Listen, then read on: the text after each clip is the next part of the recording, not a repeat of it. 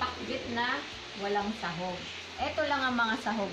Bawang, sibuyas, kamatis, at asin. Tapos ito naman yung mga gulay.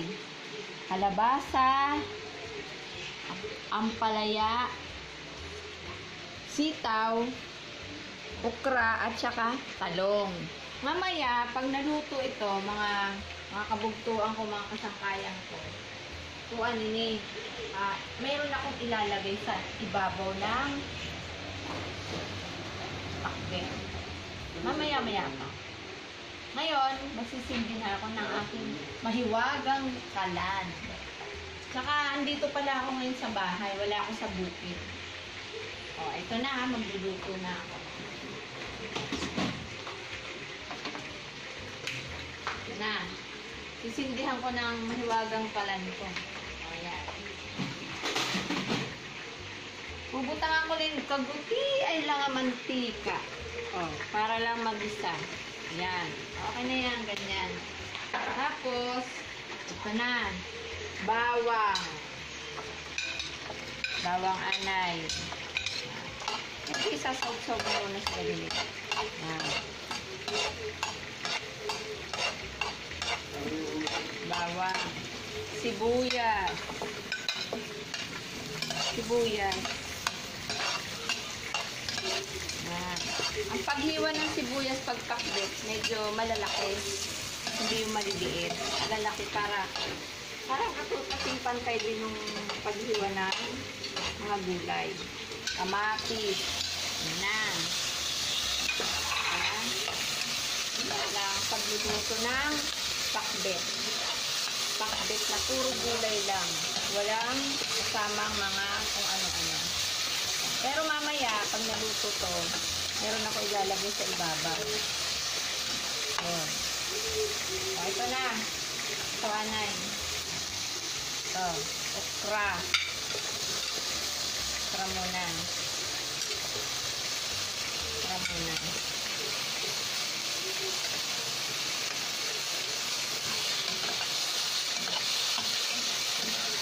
Sunod.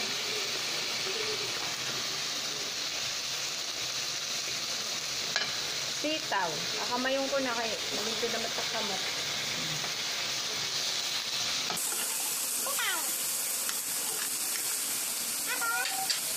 Kalabasa. Masustansya. Halo-halo lang.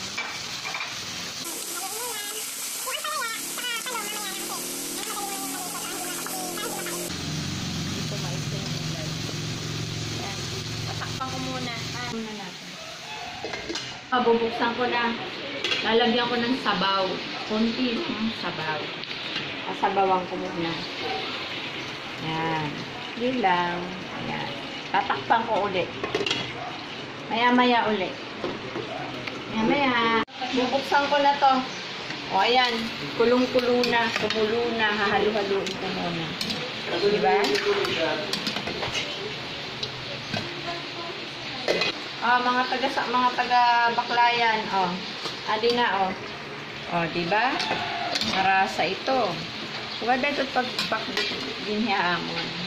Pag naluluto ako ganito lang. Hindi kami masyadong, yan lang, medyo matigas pa. Ilalagay ko naman yan yung, yung gulay ng isa. Ito yung ampalaya at saka talong. Ayan. Kaya hinuli ko to para hindi masyadong luto. Kasi pag ang talong, dapat hindi masyadong lutong-luto. Ayan, haluin ko ha. Haluin ko yan. Isang kainan lang namin to. Isang kainan lang namin to. Ulam lang namin to ngayong tanghali. Ayan. Alagyan ko pa ng konting sabaw. Medyo kulang ng sabaw.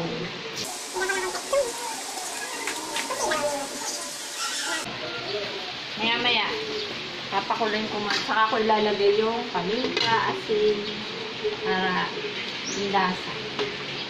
Lagyan ko ng asin. Asin lang. Para lang lumasa.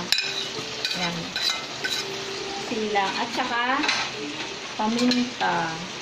Ito, pampalasa din itong paminta. Yan. Yan. Diba? Rasa ini. Rasa ini. Kunting ano lang, titikman ko, narasahan ko kung marasa na. Sarap. Marasa. Sigad lang ito pagluto namin pakbet. Galit malamot, kuskus barong. Ayan. Kunting ano lang, kunting tama lang lang. Patakpan ko. Anay. Saan ko na? Luto na to. Ayan na. Ayan na mga kasangkayan. Lida baklayan. Luto na. Mga taga-daram nun. Mga taga-baklayan. Luto na ini na akong pakbet. Sura namon niya ng tanghalian. Diba? Sige. Sasandukin ko na to. Luto na. Anay. Sandukin ko na. Oh. Tapos, mailalagay ako sa ibabaw. Ibabaw ng pakbet. Meron akong ilalagay dyan. Sasaling ko nga. Sasaling ko muna. Palalagyan. Ayan.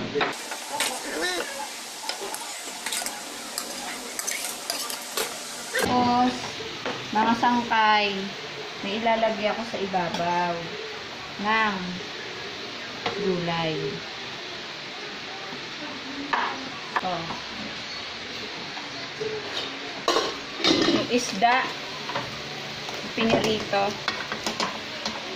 ilalagay ko sa ibabaw. Yan. Diba? Oh. Sarap yan. Marasa ito. Ilalagay mo sa ibabaw. Diba? Isda. Nalagay mo sa ibabaw. Oh. Toppings. Nalagyan ko ng toppings. Oh. Diba? Isda, ibabaw.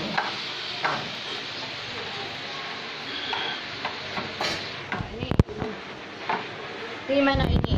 Finish na. Ini ang akong pakbet na may toppings na isda. Ibabaw. O, kaon na ka mo. Mga taga-baklayan. Kaon na. Okay? Sige, bye-bye. Crawling baby, baby.